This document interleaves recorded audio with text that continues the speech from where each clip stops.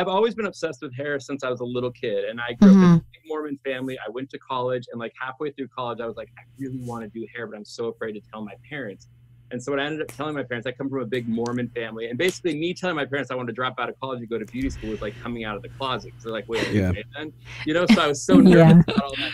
But I was so obsessed with hair that I think that once I ended up doing it, and I was so into it, it was just a matter of time before celebrities started coming to me, because I was really good at it because I love it. Right. That started happening, and then I can say, like, I think once I started doing somebody like Jennifer Aniston, then all of a sudden a lot of celebrities start coming in, right? Because everybody wants Jennifer Aniston's hair. Absolutely. But then there was a whole point too where I started doing like everyone that came off The Bachelor. The minute anybody would come off The Bachelor, all of a sudden they'd be in my chair. But that was more like a lot of my team from DPQ would reach out to them and say, hey, Justin wants to work with you, or vice versa. They would reach out and I'd bring them in. And to be honest, like, I'm a huge fan of reality TV. So like to me, real celebrities are reality TV stars. Like, I love them.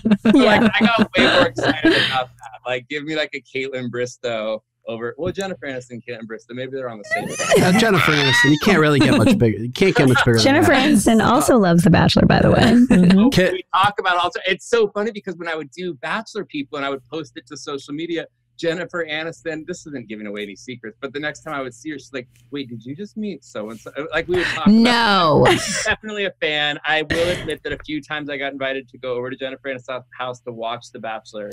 Oh. Is that a secret? I hope it's not. I know that's not a secret. No. She talks about it. She's talked about it before. Yeah. She's talked about it. She likes it. The fact that there's a chance that she knows who I am is good. That's all I need. By the way, that brings me to my next thing. Joe definitely slid into her DMs and was like, hey, I have a podcast. Would you want to come on our podcast? She didn't respond. Yeah, and she didn't even respond. She didn't even respond, but whatever. She's a busy woman. I don't want to talk about the rejection. I want to go back. Can I go back to when you did come out to your parents? How did they handle it? I have a two-part question. When you came out to your parents, how did they handle it?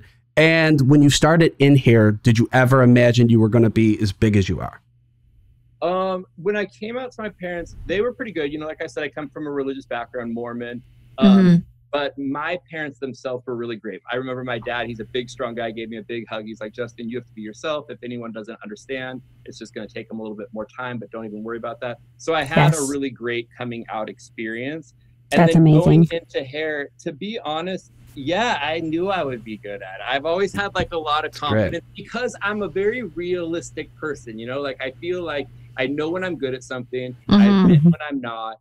And I said, if I'm going to do hair, I'm going to be the best. I told my parents when they got mad about me going to beauty school, I'm like, I'm going to do so many celebrities. I'm going to have my own hair care line. I'm going to prove you guys wrong.